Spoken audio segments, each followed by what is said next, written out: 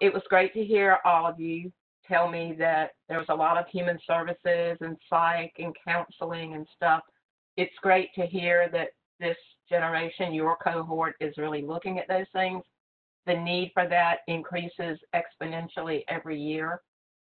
You will never be without a job. People will be begging for you to come work for them. So it's a great plan. Let me tell you a little bit about myself. Um, I have a degree in social work from Barton College. I'm local to North Carolina, but I've lived all over the country, and I worked in the UK for a couple of years, all with kind of what we would call DSS services here, but it's kind of different in other countries, so that's a bit um, you can't really say it's the same.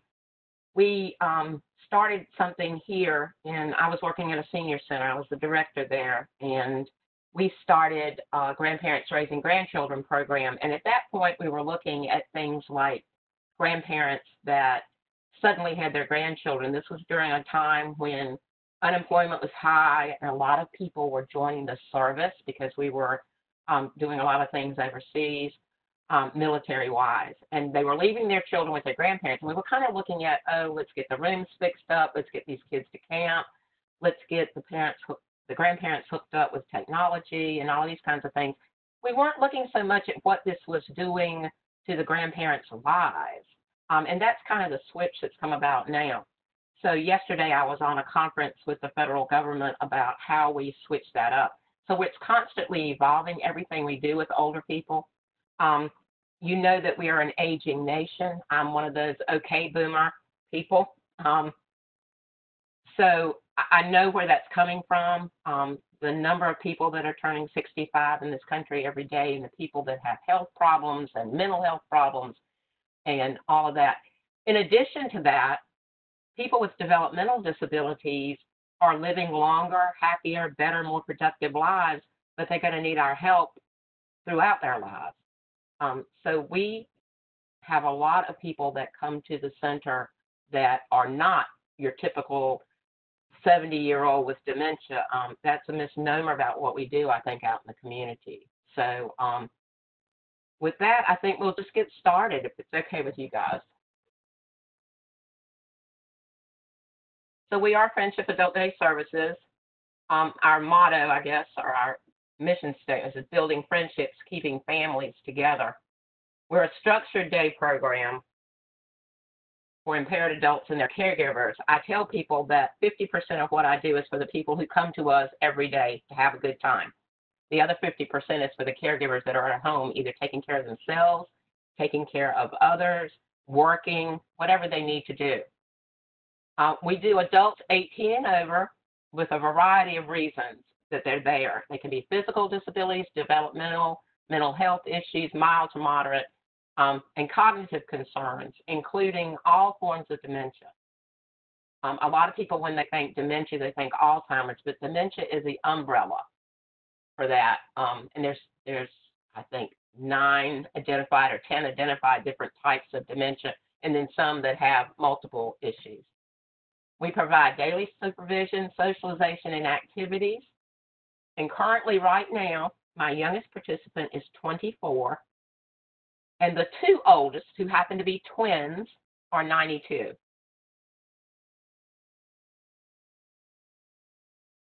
Okay, I lost everything. Okay, let's hold on. Go back.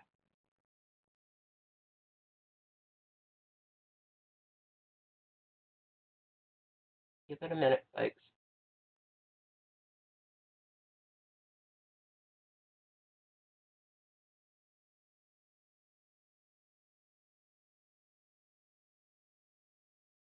Okay, let's get out of that and let's go back to this one. There it is. Okay, here we go.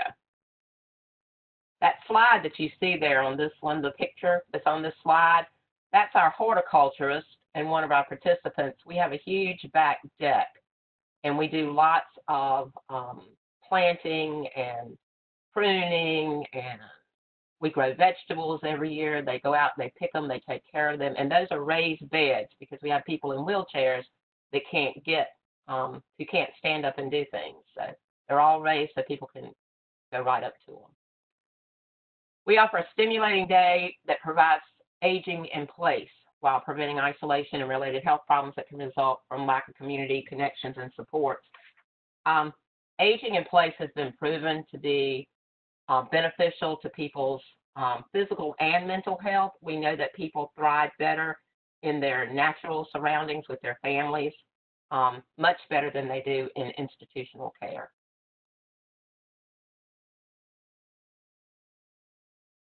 Okay, we were founded in 1981 by a local caregiver who saw the need for day programming for vulnerable adults and relief for their caregivers, and she started it in her home.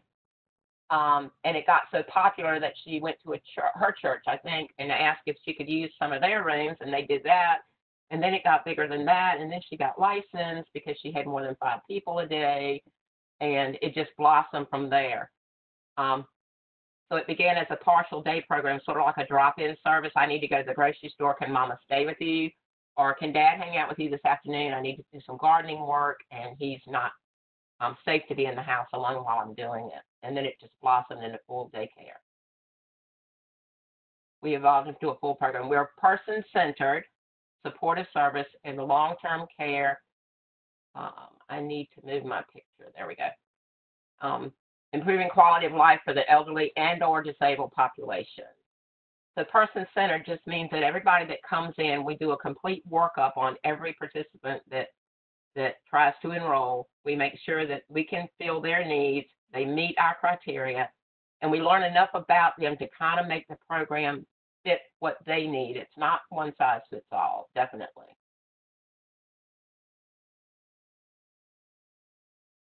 Our mission is to improve the quality of life for residents in the community through socialization and stimulation as an alternative to living alone or in institutional care. We've already talked about why that's so important. A little bit about this little lady that's sitting here in the turquoise sweater. She is my only female veteran that we've ever had. And when I met this woman, and I'm doing that canvassing and trying to find out who she is and where she comes from and what we can do for her, one of the things we talk about is their careers, their work life. And so she told me, her daughter's very proud of her. She's a Army veteran, this, that, and the other.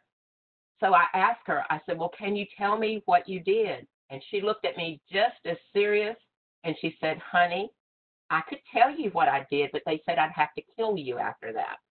So she worked at what was called the Annex in Washington, D.C., coding and decoding messages during World War II. She was a ball of fire, and we had the most wonderful time with this lady. Okay, our program goals remain the same as they were from the first day we opened. It's to enhance participants' quality of life through varied and age-appropriate activities designed to support independence, security, self-worth, and aging in place. Like I said, my youngest is 24, my oldest are 92. What they like to do, what they're used to doing, it's all kind of different. So it's, like I said, it's not one size fits all. We kind of have to pattern our activities and everything so that we're very inclusive of all the age groups. So some days we have people that don't like the music we're playing, and some days we do, and some days they don't want to do this activity. It's maybe they think it's too childish. So we are constantly having to revamp what we do based on the population we're serving, because people tend to come and go. The younger people tend to stay longer. I've got a young man that's been there for 9 years now. But I've got one older person that's been there for 9 years too. But the others tend to come and go depending on their ability to still participate. That's one of our levels that we have to look at. So some people move, some people unfortunately pass away. Some people have to go into care because they can't be contained at home anymore. We also reduce participants' isolation that may lead to depression, poor nutrition, and risk of injury. People who live alone don't tend to eat as well as others, even if somebody's going by or making food and leaving it for them.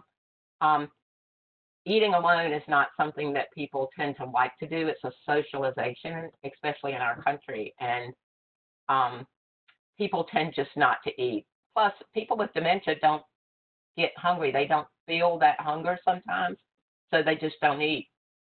So we do a lot around nutrition and exercise and fall prevention and things like that.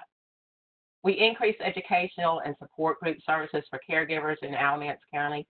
I talked about that. We do a lot of support groups. We do a lot of counseling there. We do a lot of referrals to other agencies that offer other resources in the community. And I want to take this moment right now to tell you that you're in an amazing community. Like I told you, I've worked all over the United States, and I've worked in a foreign country.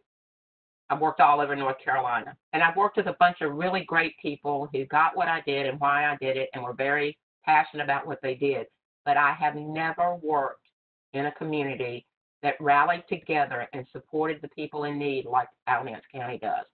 And I tell that to everybody new that comes in, everybody that gets hired into this group of folks that we work with. We are very connected. The resources are very connected, and we're very helpful trying to make sure people get connected to those resources. There's none of the oh,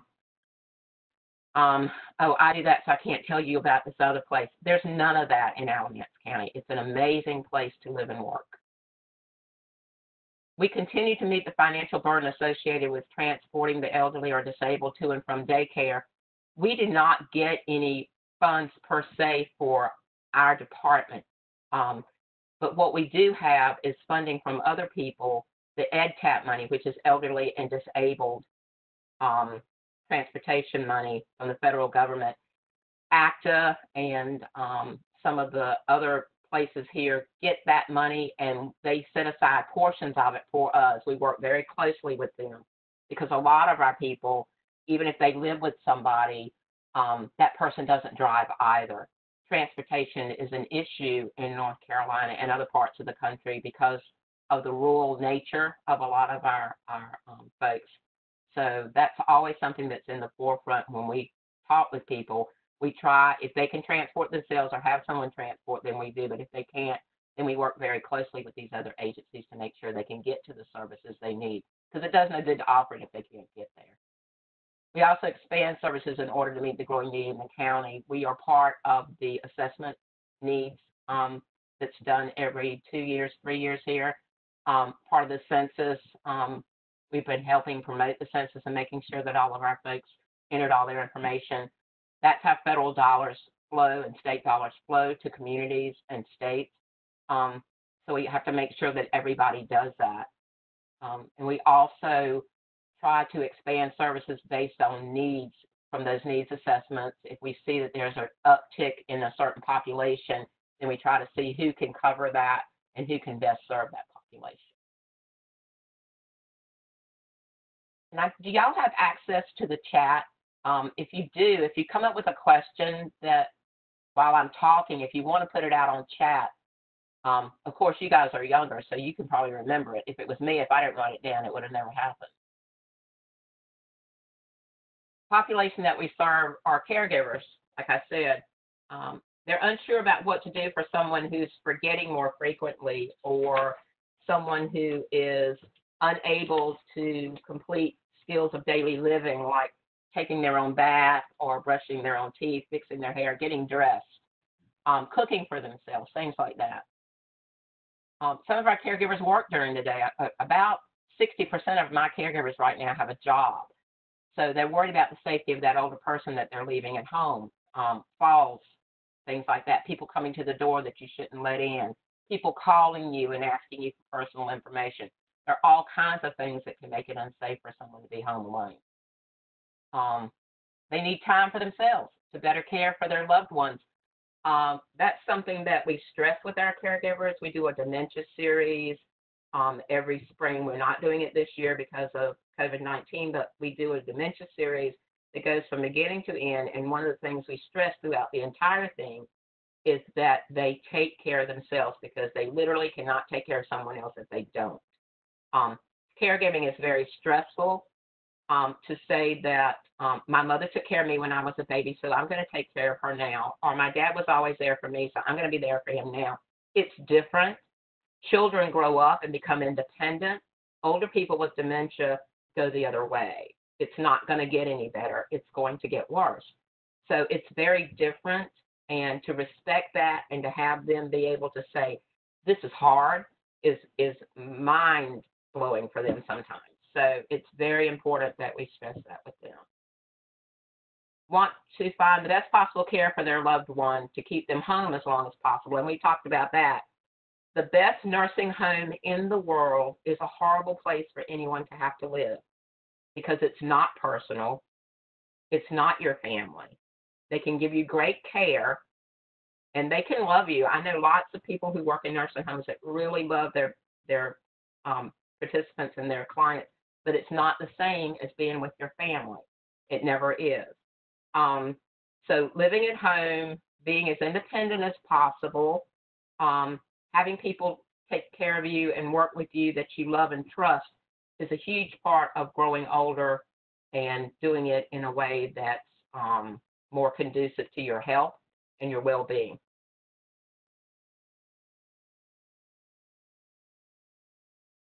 So those are our participants in this picture, and they are all dressed up for Halloween. We're big on Halloween. I think it's because I'm big on Halloween, but it's probably one of my favorite holidays of the year because you just kind of get to be somebody else or something else.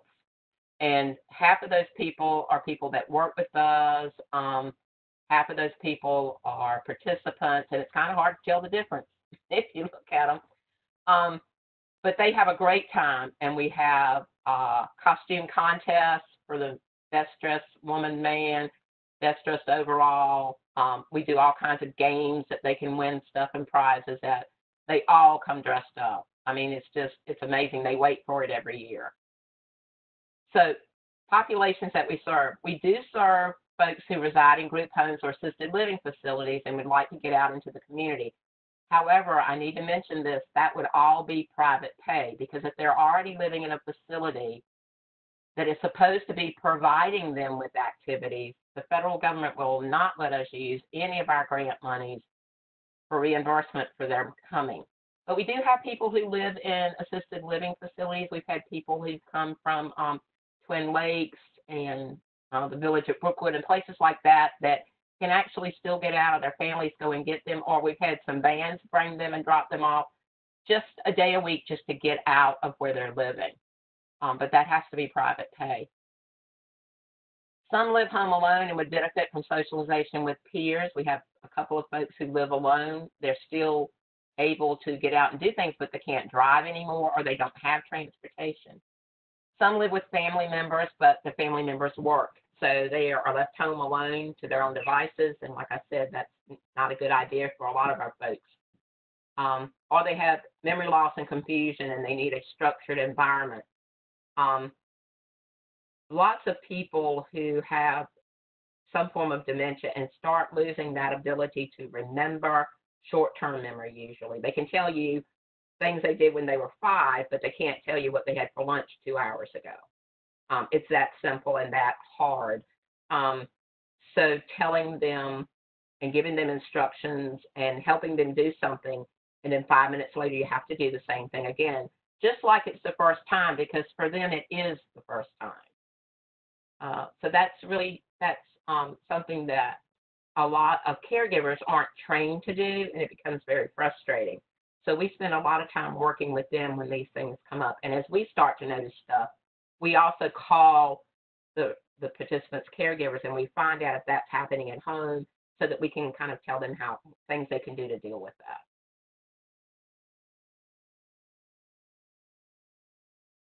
So we provide a friendly, safe environment, social, therapeutic, and recreational programming, as well as most of our social stuff and our therapeutic stuff is what they call psychosocial. So there's a reason behind what we're doing more than just the end product.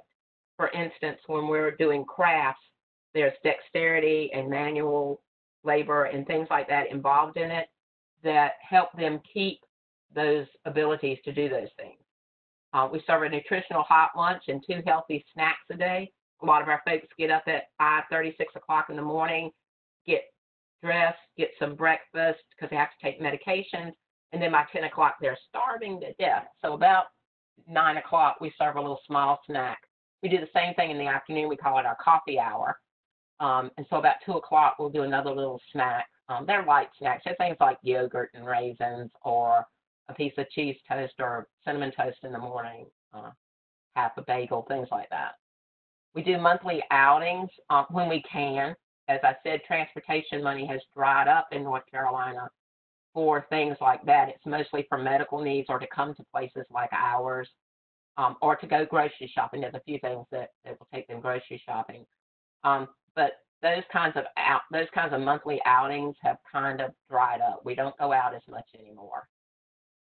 We used to go to the ball games. We took them to see the Royals play. We used to take them across the street to the restaurant and have lunch once a month, things like that. But we tend to just do things indoors now more in the facility. Daily exercise programs. We exercise twice a day. I know y'all have all heard move it or lose it, and it's true. And as you get older, if you don't use those muscles, they tend to atrophy, actually. It's almost like having to go through physical therapy to get them working again. If you've been in a hospital for any length of time, when you come out, you have to work back up to what you can do. So keeping people moving, and we do it to music. In the mornings we walk, and it's to music. Even the people in wheelchairs get taken around. If they can't roll themselves, we take them around. People on walkers and canes and things like that. Everybody gets up and moves. And then in the afternoons, after that 2 o'clock snack is cleaned up, we do what's called chair exercises and fall prevention. So most everything can be done from your chair, or if you can stand, we have you stand. But it's to move every part of your body from your neck. We start with the neck and move all the way down to your toes. So you're moving everything to the best of your ability, and everybody's taught to do that. Don't push yourself. We're not trying to build muscles. We're just trying to keep the ones you have working. Supervision of and administration of medications. We can take folks who have oral or topical medications. We're not allowed to give shots or do any kind of feeding tubes or anything like that that's considered medical, because we are a social day program. So we can, if your loved one takes medications at lunch, then we've got 2 med techs, and we're very structured as to how we do that and how we account for it and all of that. And then encouragement with social, physical, and emotional well-being. That's the whole person, and that's what we're here for, is the whole person. We're not here to just address one specific item. It's a holistic approach. It's the whole person that we're looking at. So social interactions with their peers, they make fast friends.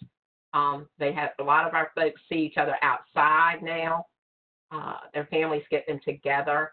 The 2 twins I mentioned, they grew up as twins, very close. One of them never drove, the other one did. While she was driving, she would pick the other one up. They would go to lunches, they would go shopping together. When she stopped driving, all of that stopped, because everybody's caregivers, the people they were living with or taking care of them, worked. So there was nobody to do that with them.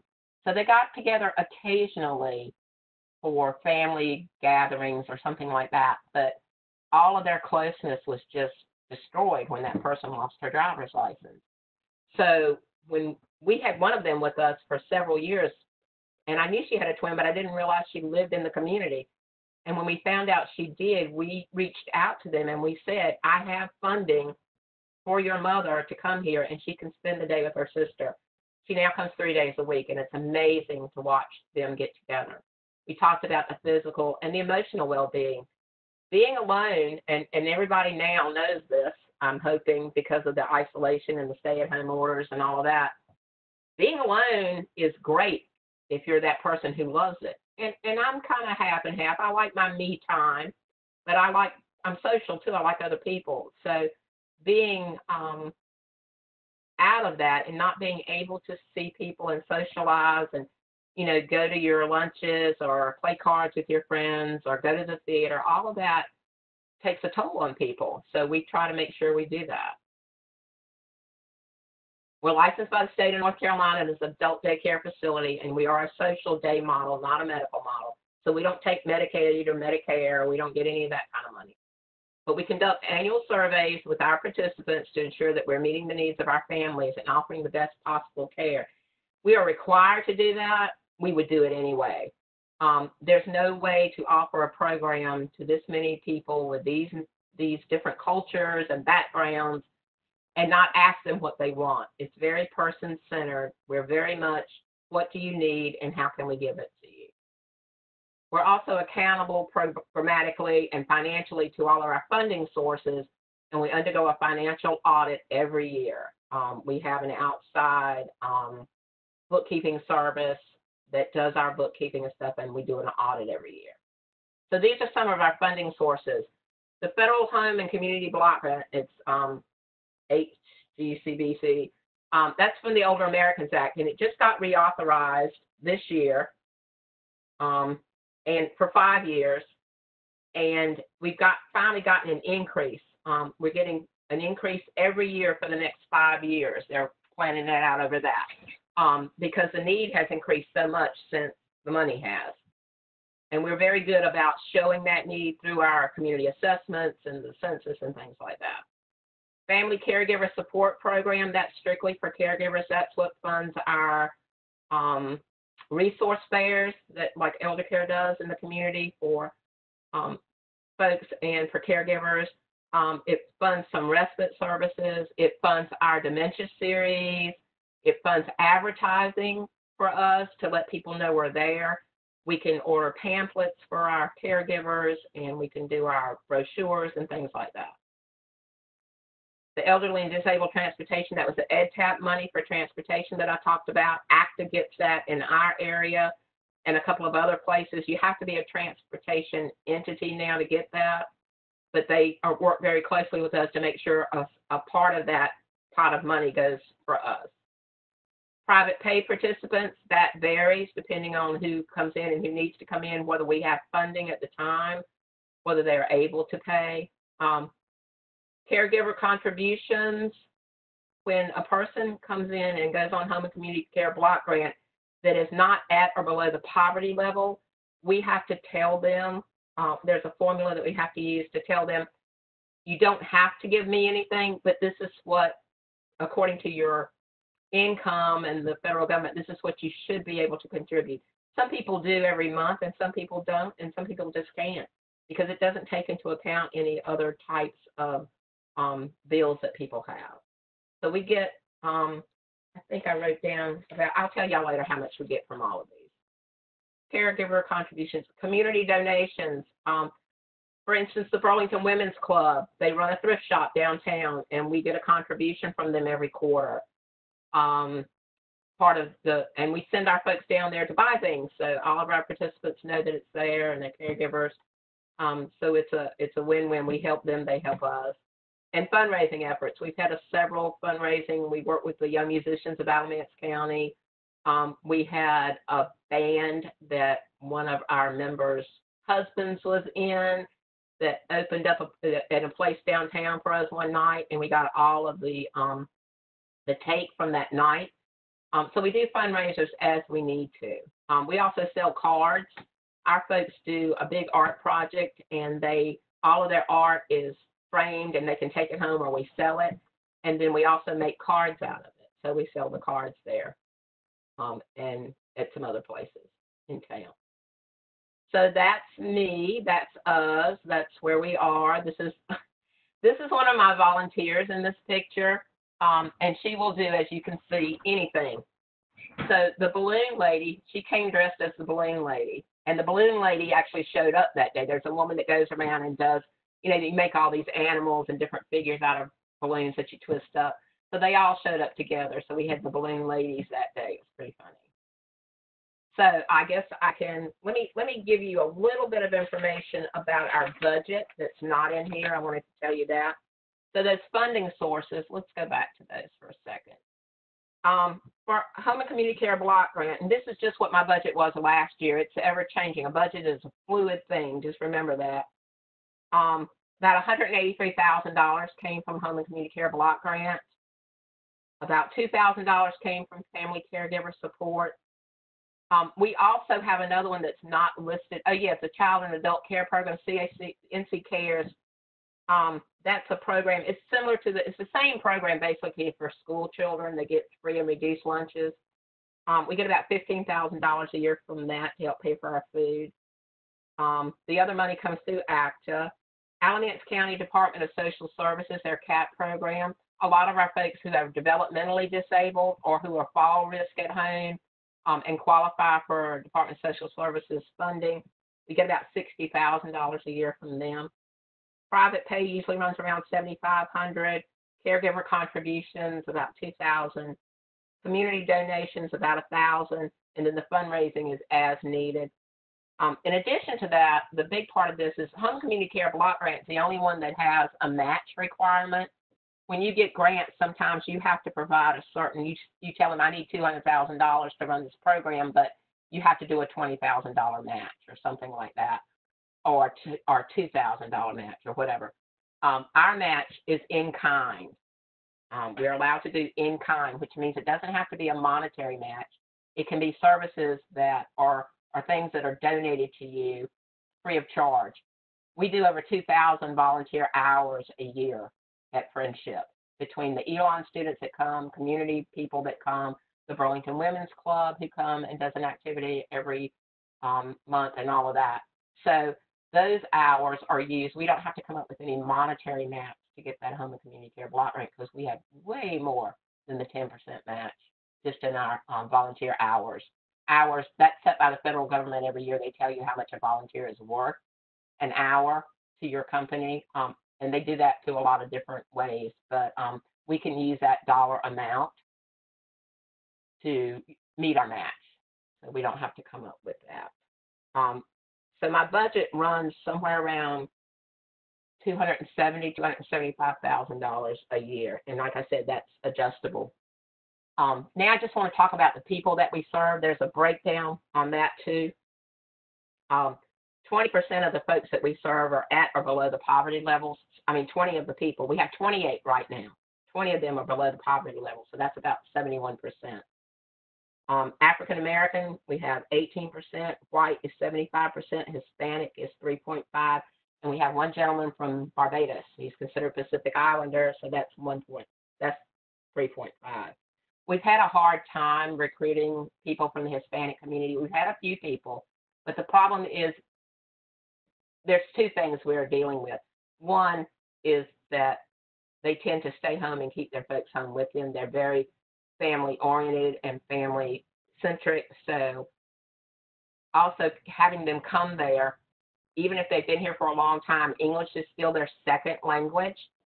And unfortunately, it becomes one of those short-term memory issues. They tend to start losing the ability to speak in English or understand us. And we don't have anybody right now that works in my facility that's fluent in Spanish. So that's one of the things that we're always looking at when I'm hiring new people. I'm always trying to look for someone who's fluent in Spanish so that we can build up that population a little better. 10 are male.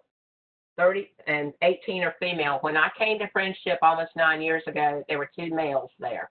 Men tend not to come. They just don't want to. No, but a lot of times they don't. Men also tend to die earlier than women. Sorry, guys. My friend has a theory about that. He says they die because they can.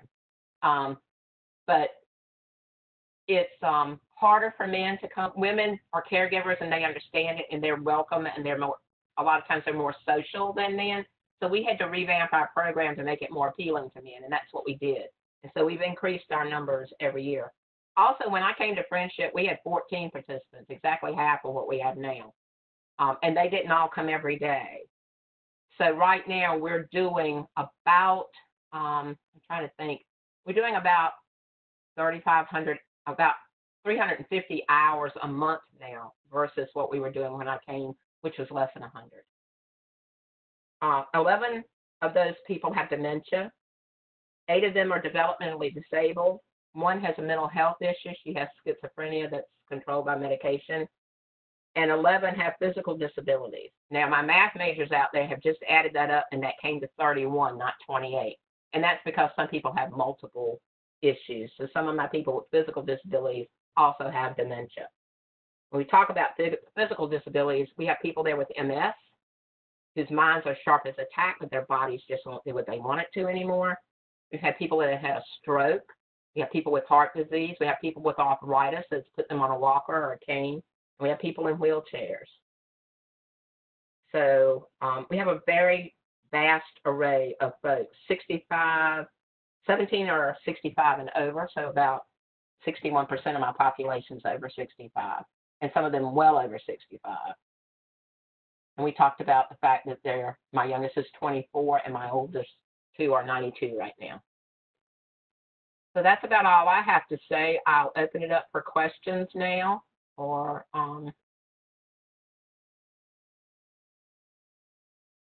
don't see anything on chat. Does anybody have any questions?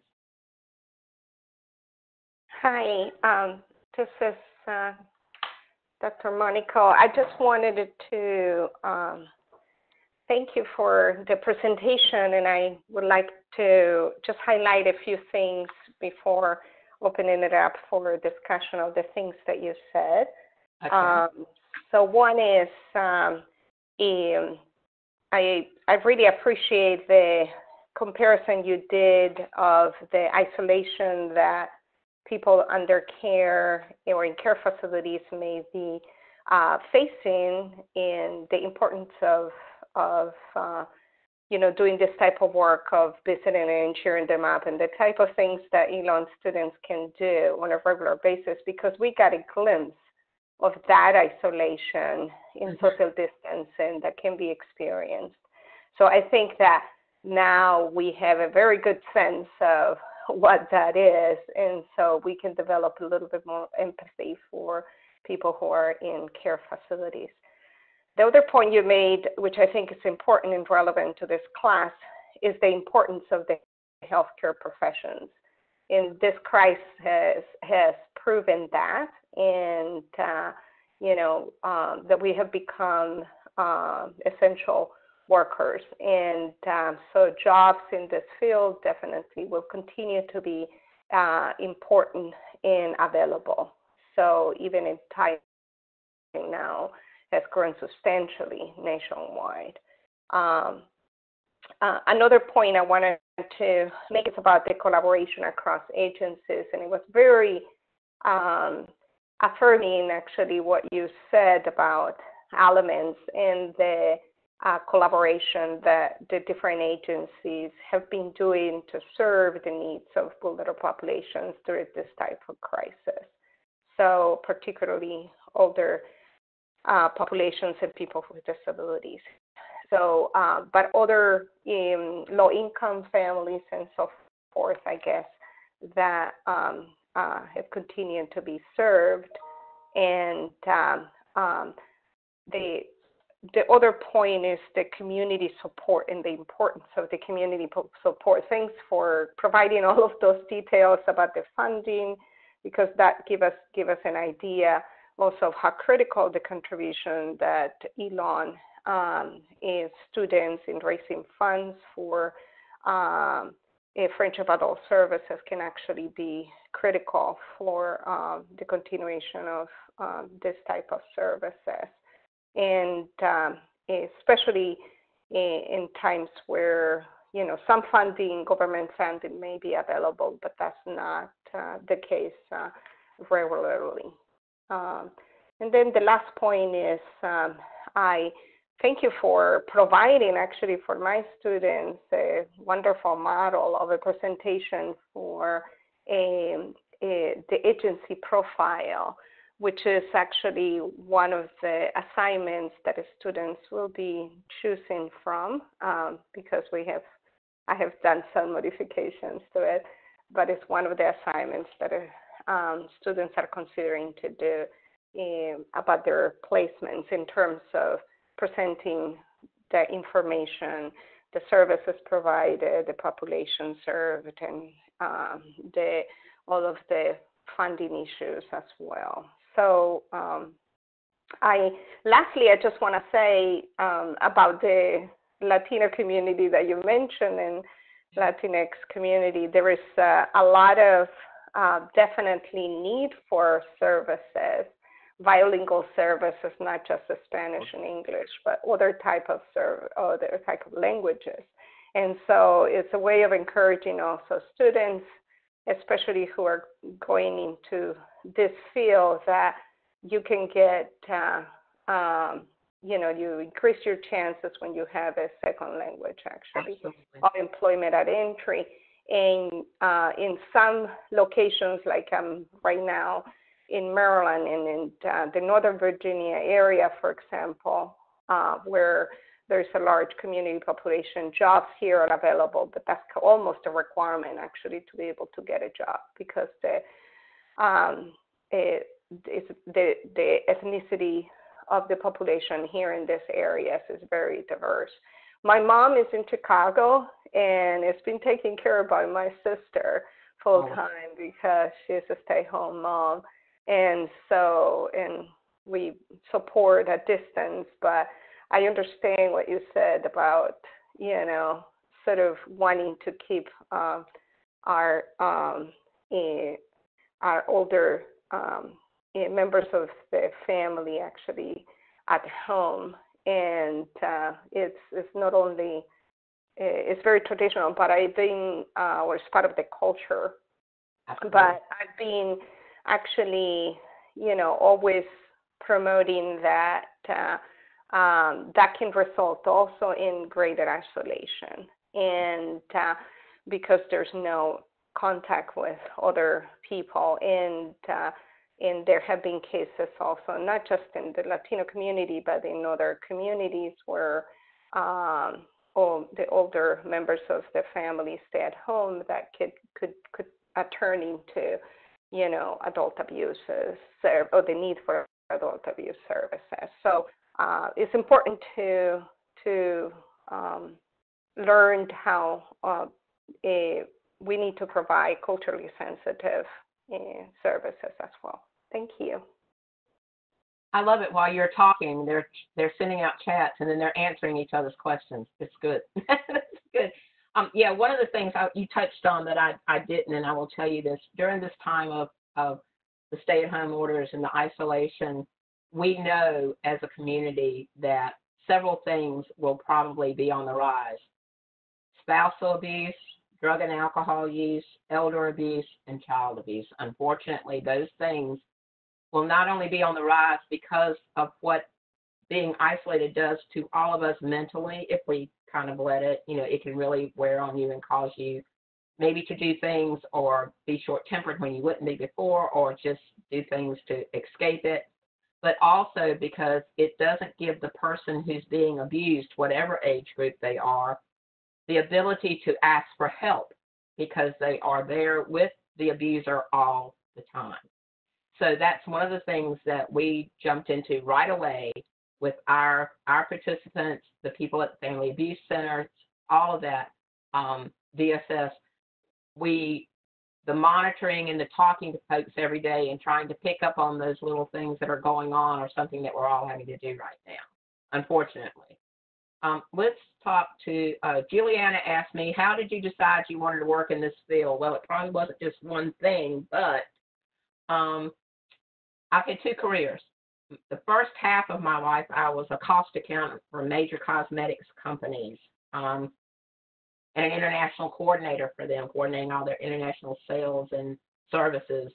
And I did that very well. I became a single parent when my child was 3 years old, and I had to support him. And the day that I wrote the last check for his college education, I wrote the first check for mine. I went back to school.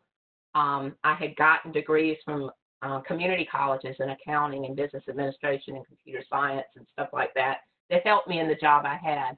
But I always wanted to work with people. I'd always been a people person. I was a kid in the neighborhood who handed out the Band-Aids, okay? I was the kid in the neighborhood who fixed lunch for the kid down the street whose mother was working. Those kinds of things. So I always knew I wanted to work with people. I had a very rich upbringing. I had lots of great-grandparents and grandparents around me all the time. So I was very involved with older people, their stories, care for them, all that kind of stuff. When I went to Barton, where I have my degree, I needed one more class to make up my first. I went on the trimester system. I worked full-time while I went back to college. I did what's called lifelong learning. So I went 3 trimesters a year versus 2 semesters. And I went on Friday afternoon, Saturday, and Sunday. every weekend for 2 years of my life. So, and it was well worth it. Um, but I needed one more class, and the only thing that was open that I was even vaguely interested in was Gerontology 101. I took that class from Dr. Stephen Folks at Barton, and I was hooked for life. Working with older people and working with people with disabilities, their need is so great that quite the give back and the satisfaction you get from doing what you do is instant almost every day. So that feel good. The reason we do most things we do is because they either make us feel good or make us feel better, or that's the things that we stay. We do all the other stuff because we have to. But the things we really love are the things that make us feel better about ourselves and humanity and all of that. And I was just hooked after that one class. So that's where I went. I did a heavy concentration in gerontology while I was there. When I worked overseas, I went over to do the Grandparents Raising Grandchildren program that I was doing here. And I worked with other people as well, but mostly adults and their children and grandchildren. It's just very rewarding. And the old saying, if you love what you do, you'll never work a day in your life, is so true. I'm 64 years old. I have no retirement age even picked out as long as I can do this, and I'm healthy, and it's making a difference, and this is where I'll be. So that's why I got into this field, I guess. Around what time do adults begin their day? We're open from 7 to 5 every day. Some people drop them off at 7. We have 3 or 4 that come in that early. They normally get picked up a little earlier, but the folks have to go to work, so they drop them off. The majority of our people come in between 8:30 and 9 and get picked up anywhere from 3 to 4. We require that they are there at least 6 hours in order to receive funding. And if they can't make a day, they have specific days they come. We're not a drop-in center. So if they come Monday, Wednesday, Friday, we ask them to try to make their doctor's appointments on Tuesdays and Thursdays when they're not there, but that's not always possible. So we try to work with them. If they give us enough advance notice, we can work with them so they can come a different day so they don't actually miss a day. The next question was how many people. It's 71% at or below the poverty line. So some of those people are right at the poverty line, and some of them are below that. How are you still connecting? Okay. In order for me to continue receiving funding from those programs that I talked about, we still had to connect with our folks. I go in every day, and I call every single one of our participants and caregivers every day. The majority of them really enjoy it because what we're doing is we're checking in with them to make sure everything's okay. We're giving them a sounding board if they're the caregiver or the participant. If things aren't going well, we can give them some ideas and suggestions. We knew this was coming, so 2 weeks before we shut down, we sent out letters, we sent out information and materials and things to the families. We started getting them ready for what we knew was coming. So that's kind of working out. We do referrals, and sometimes I just listen. Sometimes we just talk. We've got one young lady who is developmentally disabled, and one of her ongoing issues is that she can get stuck on a conversation on a topic, and she just can't seem to break away from it. She'll ask you not the same question over and over again, but just the same thing. She just wants to talk about the same thing. And so that's really trying on the family right now because she's there all day and they're not used to that. So I call her last, and I spend about 15 or 20 minutes on the phone, and we talk about whatever she wants to. So it helps the family out, it helps her out, it lets her get all that out. So that's what we're doing. Given that social distancing is going to be important after quarantine or the stay-at-home order is lifted, how would that affect your services? Would you decrease the amount of participants who can do certain activities or be in the same room at the same time? That's one of the things that we've been looking at. We will probably, unfortunately, be one of the last places that can open up. The reason being, with that many of my folks having dementia, and us being Southerners and living in the South, and all we do is hug on folks and kiss on folks, and we're very sharing, and we want to be right there with everybody. It's really hard to keep that social distancing. And I do this very rarely, but I will take this back to and do it kind of as a analogy with children. Children don't understand about washing their hands when they come out of the bathroom. You have to constantly tell little kids, no, you need to wash your hands. And they think in their little minds, they think, oh, well, it won't matter if I don't watch it this time. One time's not going to hurt. But unfortunately, in this case, one time will hurt. So it's very hard for us to operate with people who can't remember what you just told them 5 minutes ago, and keep them safe. So we are looking at ways that we might be able to do that. The problem people have, and this is something that I don't see people thinking about, is that you can keep people in separate rooms, but they're all going to use the same bathrooms. They're all going to go at different times, and it's going to be constant. It is all day with us. Somebody's in the bathroom all the time. When you have, I think our highest day is 23 people in one day. There's somebody in the bathroom and 6 staff people. So you've got 30 people in a room, and we've got 3 bathrooms. So they're going to be in and out. And the time it would take to go in and sanitize that and make sure you catch that every time and clean that entire bathroom down would be impossible with what we do. So we're now strategizing and trying to figure out ways that we can reopen when it's safe to do so.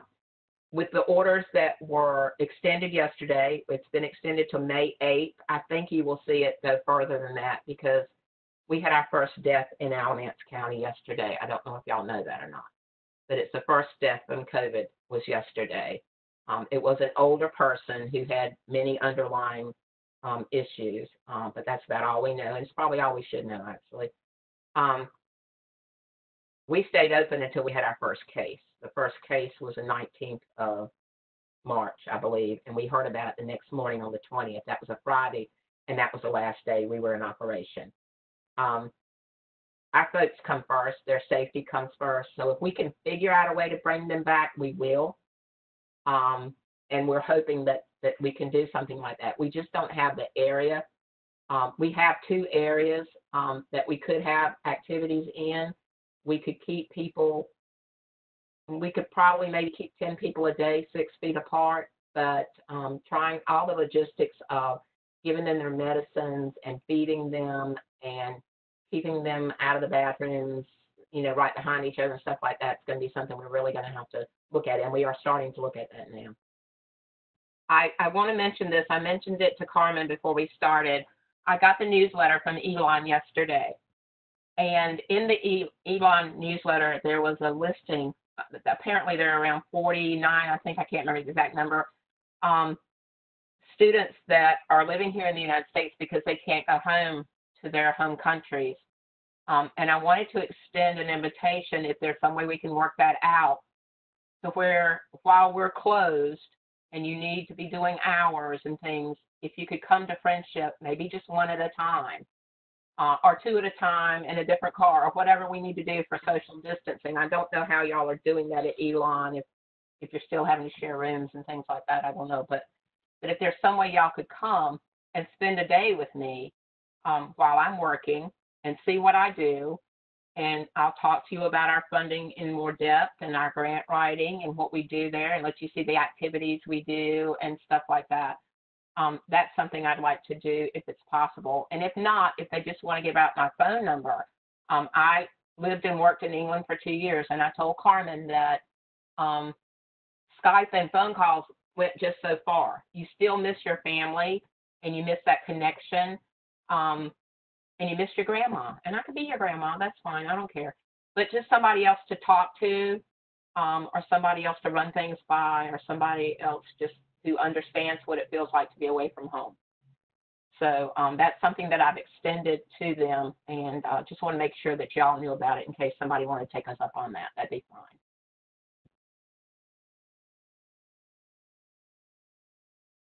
Are there any more questions? Did I not answer something somebody wanted to ask me? I didn't miss anything. I so enjoyed this. I just want to tell y'all that. I've been on many virtual meetings these last 5 weeks or so. And I quite frankly like them because nobody has to travel, nobody has to pay for people to travel, and we all still get to talk to each other and ask questions. So I'm all for this. I love the telemarketing stuff, like for our business and stuff. I mean, I'm telling you all about this. Y'all all know about me now. It didn't cost us anything to tell you about everything. It may help you with what you decide what you want to do. And understand that you can change your mind. That's the thing most people need to understand. And I think a lot of kids go into college with, I'm going to be this or I'm going to be that, and something happens to you like it did to me, and you have that aha moment where this is really what I want to do. And I will tell you, getting into nonprofit work and things like this, you're never going to make a fortune. We operate by the skin of our teeth most of the time, but we always manage to get it done. And that's another thing I hope comes out of this, that money's not the most important thing in life. I think a lot of people were hung up on, I got to make $1 zillion and I got to do this and I got to have that. Really, you don't. What you've got to have is peace of mind and the knowledge that you've made a difference in this world when you do leave it, because we're all going. But being able to make a difference is so much more satisfying than anything I've ever purchased.